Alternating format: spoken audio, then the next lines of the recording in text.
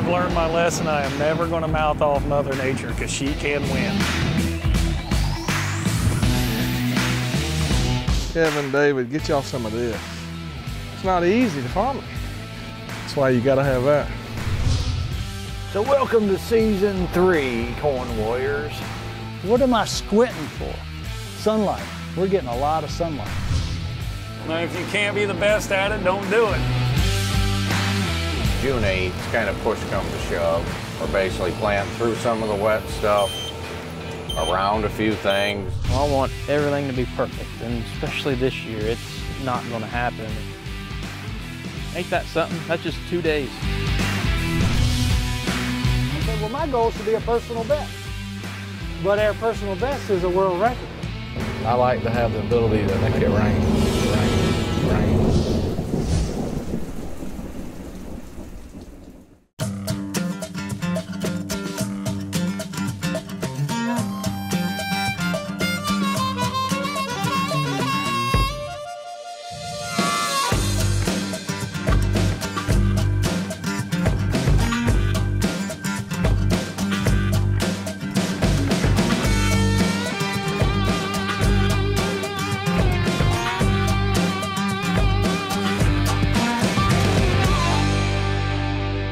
I was asking them what spot they wanted to play, and they were all fighting over the same spot. So we're all up here to learn about markets. Nobody laughed. David, you didn't laugh at that. Where's the pistols? The pistols. I first want to talk about the popularity contest on CornWarriors. Who's winning? Kevin, fresh from the tile machine. I bet you most of the women voted for it. Well, Kevin said he was glad to have the day off from tiling machines, that Sean's been putting him through the ringer. She has been wearing me out. Slave driver. Absolutely slave driver. So Brooks, we need to learn about you a little bit. Tell us what's going on in Indiana.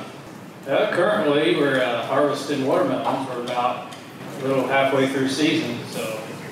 Hey, do those watermelons run through a combine? Not quite. They probably would, but.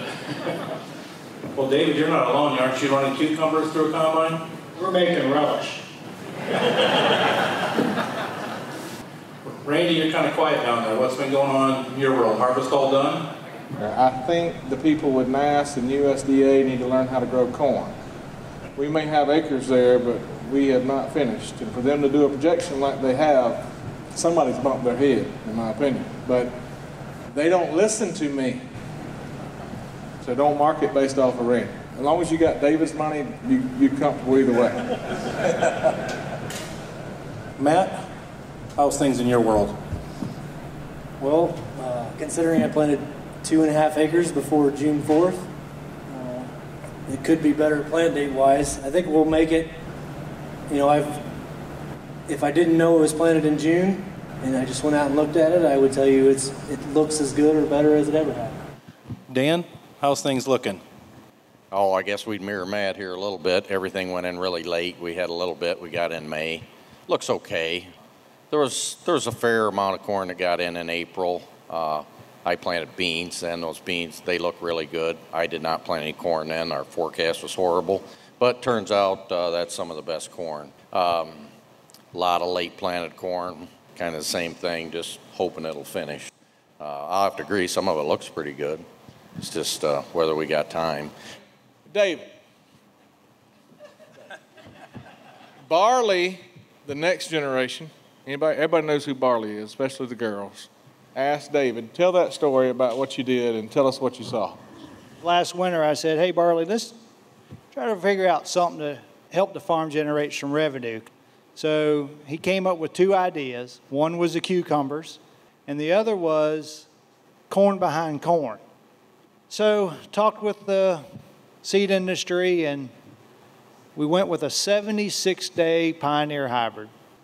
Not a clue about it, but we were focused on emergence and then disease protection.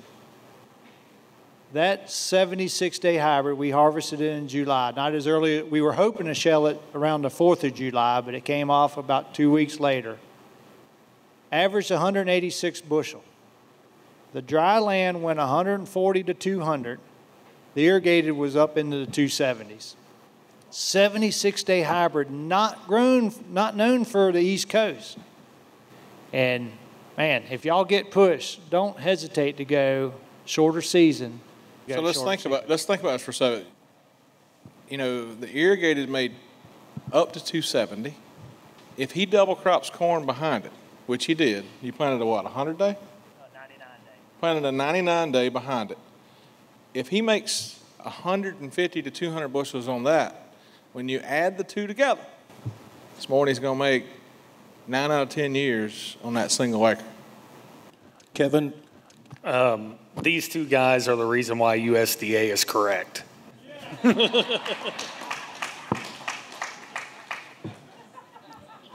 their fault. Can I drop the mic? Yeah. How about you guys over here? Anybody switch hybrids, lower down your season? Matt, you doing any intercropping this year? Well, normally we would be. We actually put wheat in that field thinking it would be a cover crop, and then we would go into the strips because we're all non-GMO. The biggest thing we struggle with on the strip intercropping is weeds because of the non-GMO portion of it. But the way this year was, my wheat was going to be a cover crop, and then it was going to get killed just so we get something planted, and then we ended up cutting wheat with a 42 parts vomitoxin number, so practically radioactive. This has been a super tough spring on us. Uh-oh. Deader than a doornail. I said that we seen a big cloud coming over there, and I said, Mother Nature, you are not going to beat us. We are going to plant that. Well, it started raining, and I said, well, we're going to see who's more hard-headed, me or you, Mother Nature. Well, she won. I've learned my lesson. I am never going to mouth off Mother Nature because she can win. For over 65 years, Brandt has been helping growers achieve better results. We bring the very best plant health and fertilizer solutions to the farm. Through research and innovation, we help growers implement new practices that improve the quality and abundance of food, fuel, and fiber around the world. Brandt, professional agriculture. Visit brandt.co for more information. Growers that are getting involved with the program, one of the first things I'll hear is, farming has never been more fun. Now I just can't wait until the next week where I'm going to pull another plant tissue test and start to see what's going on with my nutrient levels. We're trying to do things that benefit the farmer first. We're trying to put some power back in their hands. Their data is valuable and how they can be a better steward of their data and make higher yields. It was fun to go in and make people think differently. But what was even more fun was that when you see the light bulbs go off. Let's see, I was in, where was I last week? Iowa, at one of the next level meetings. And then all of a sudden, my phone, I get a text. And it said, Randy Dowdy. And it was a video of him shelling corn. Yield monitor started out in the low 400s, then goes on up, upper 400s. And then I get a response, that's just production corn. So I don't feel so good about myself anymore. But I do have a surprise for you, Randy. Can you bear with me 1 second there, Mike? So y'all, I hadn't even pulled these back. This came off one plant. So here's one. I'll let Randy shell it back. And then here's the second ear on that same plant. I'll let Kevin shell that one back. You sure you're not going to be embarrassed by me doing this? It don't matter. You know, they talk about the struggles y'all had in this spring.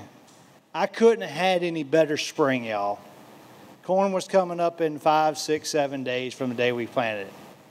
And things were just looking well. And then things turned south. You know, we got a little bit of dry weather, no rain. So we were making a lot of sunlight. And just irrigated corn, you know, we don't know what it's going to be like. But we don't think it's going to be too bad. I don't know. So what do we got here? 18 by 41. 16 by 22. 16 by 22. That's over 1,000 kernels. Well over 1,000 kernels. Wow. Feel how heavy they are. It's going to be good. Now, since you got your little surprise. Oh, boy. I'm going to ask him a good question. What did you do in specificity, with specificity, to make that? Every detail.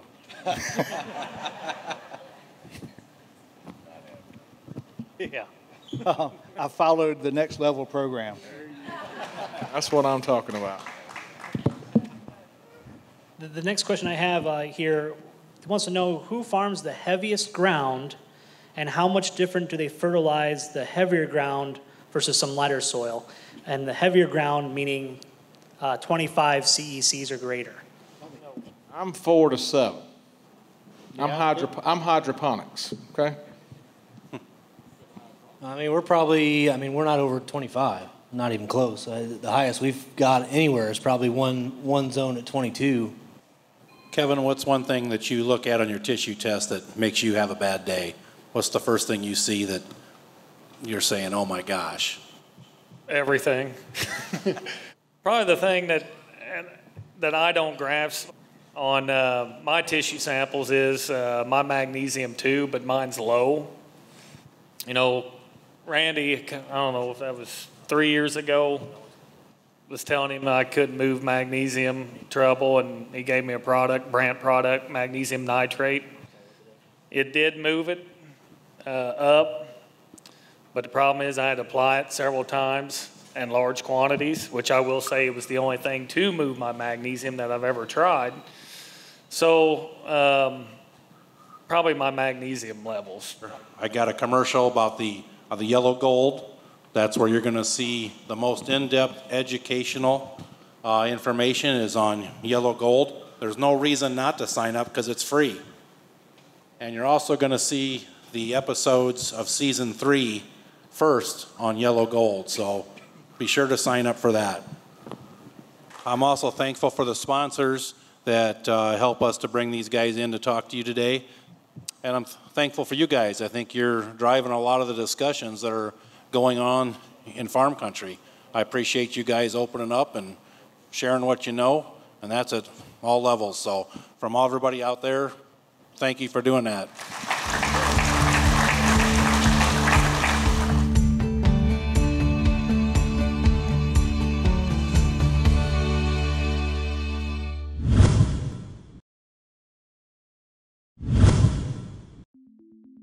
This is our neighbor's ground down here, and they're tiled really well, and you can see all their ground is planted. You know, the river got it 2 or 3 times, but they were actually able to come back in and plant it because of tile. Where you can see ours sitting over here, we couldn't plant it because we laid wet. So tiling pays in our area.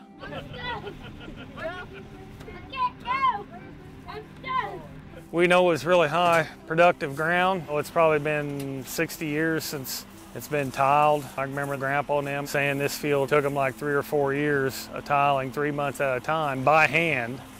This is part of our prevent planted acres. Knowing that I got help for the weekend, the kids, we just decided to eliminate this wet hole and tile it. And our tile plow that we have will drive around and it will do the surveying for us. It's run off of RTK actually. He goes in on his monitor and marks it to where it'll record his path. So if we have trouble with it later on, have to tear something up, he knows exactly where it's at. You can type in what kind of slope, your minimum depth and your maximum depth, and it does all the calculating for you. This is our main, so we're laying our laterals now. When we pull this main in, we had to use 2 tractors, red tractors to pull. And the only reason we had to use 2 red tractors is because we didn't have 4 green ones to do what them 2 red ones could do. 28 is what we normally set our minimum depth on. So now Sean's up there putting an end cap in, and then we'll move to the next line. Yeah, they like to gripe about it, but they'll remember these memories forever. I know I do. We were on the opposite side of the highway and pulled off some ears of corn there yesterday, and they're nice and long. I mean, they look good. But I was sitting in the truck, and Kevin threw me the ears, and from here all the way down to here. We've been corn on corn on corn on Crossroads for so many years. This year at Crossroads, after we get the corn out, we're gonna put beans in it. So hopefully that might be a game changer. Hopefully we can get the last 2 in before it rains. It's coming in faster than what we think. They hit fast, didn't it? This is this. Hey, Kevin, Hey, Kevin, stop! You got a hydraulic problem. Stop! Hey, your hydraulic tank. Well, that's out of the cylinder. Well, I might as well get it out of the hole. So is that something that's probably it. So we're done? So we're done. So you want me to go ahead and string this towel back up? Roll it back up, yeah. Hey, kiddos, let's go.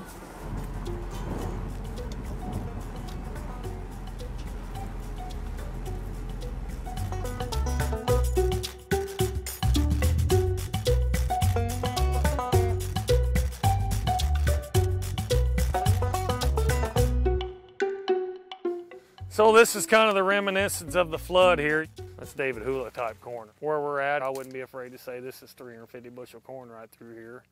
We drove up to Hefty's, Princeton, Illinois, which is about a 5.5 hour drive. We probably talked to 30 to 40 growers in the corn belt. There ain't hardly any corn out there. Everything's replant or prevent or went to beans. Just because it's planted don't mean it's gonna make it, what they say. We're probably a good month away yet from us harvesting yet. These creek bottoms down here, one, they drain naturally by themselves better than our river bottoms or most other ground. And number two, they're tiled on 15-foot centers. And the water gets away here tremendously quick. There's no way, guys, that without tile and this and that are able to do that because of all the leaching that they're gonna have. You know, tile does save leaching. Underneath the tile there, you know, that ground's drier quicker, so your nutrients can stick to the soil quicker. But the problem with trying to increase your yields, most people try to do it with the easiest thing, with nitrogen. And it goes back to the old bucket rule. You throw everything in the bucket, whatever your limiting factor is always your lowest nutrient.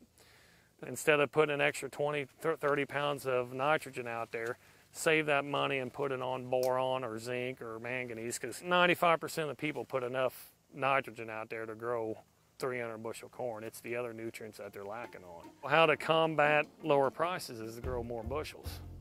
So they got some aphids starting here. And on the aphids, my opinion on them, we had them bad back in 2013, but it was only specific hybrids. So I think it's all about the sugar content that's being extruded in that corn plant. I'm not saying we gave up on the corn crop, but I mean, there's only so much that management can make up. Do I expect the yields what we had last year? No, but you know, June 1st, when we come out, that we was hoping we'd grow 300 bushel corn, and I think we can do that again. In fact, I'm pretty sure we got it.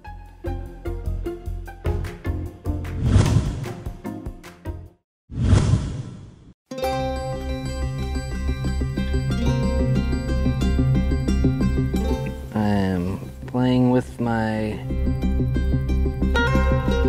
GDU calculator to see if that corn's gonna finish or not.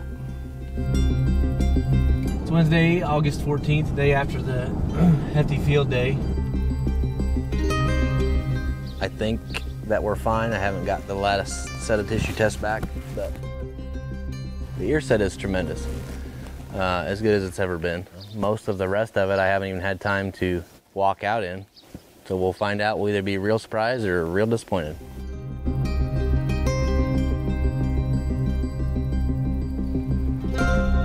The field we're about to walk into was planted June 9th. We're at 1,650 GDUs on this. It's a 114-day hybrid. We'll walk in. I haven't even been in this corn since I side dressed it, and that was weeks ago.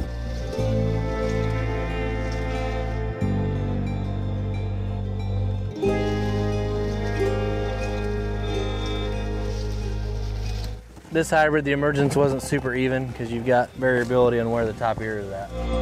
You can see it's still pollinating or is getting real close to being done. So right through here, we've got some really good even emergence. All things considered, this is probably some of the better looking corn I have. I didn't even know this was out here. So you're about 38,000, you figure 17 by mid-30s. Take that most days of the week.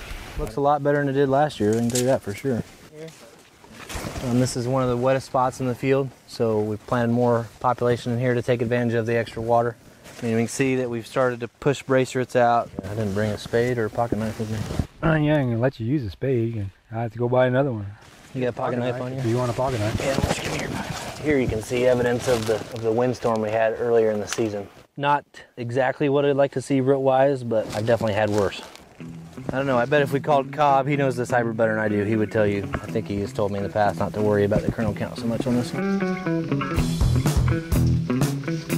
Yeah, Jake? I've got the soluble ordered, and it'll be in here about 11 o'clock tomorrow. Okay, did you do a half pound or a pound on that? A half pound. Okay, I think that'll be enough. All things considered, we did a pretty good job. Like I said, being what it is. Non-GMO, corn on corn, no-till. Well, I would expect this to be the bad stuff. After being in here, I'm not sure that it's the bad stuff by a long shot. Honestly, I didn't think it would look like that when I walked out there, so very pleasantly surprised.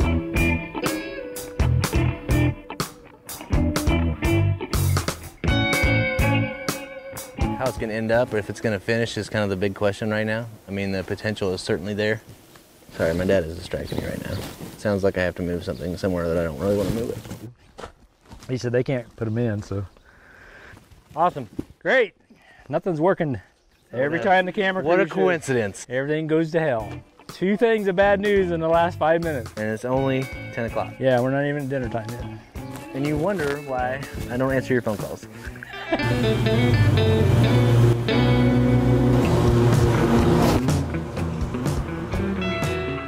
This is 60% of that corn looked like when it was this giant bow in it, except it was all flat. Because this corn was the furthest along we had, and it was also the tallest, but you can see how twisted up it is. It got tall, but it didn't have the brace roots down yet, and we got that wind, and it just flattened it. I called Kalb, and I said, what do I do? Because I've never had this happen before. And he gave me some ideas, and we used them, and there's a good chance I'm going to owe Kevin Kalb beer for a year, but I'll probably be able to pay for it, I would guess. But that's all blistered. Must have run out of pollen on its own. We're probably going to have a couple months here where it's going to be depressed while we wait for the harvest results to come out. With what I think our production will be, we're probably 60 to 70% sold, and I don't think we're going to fill everything this fall. We probably won't have enough grain to do so anyway, so.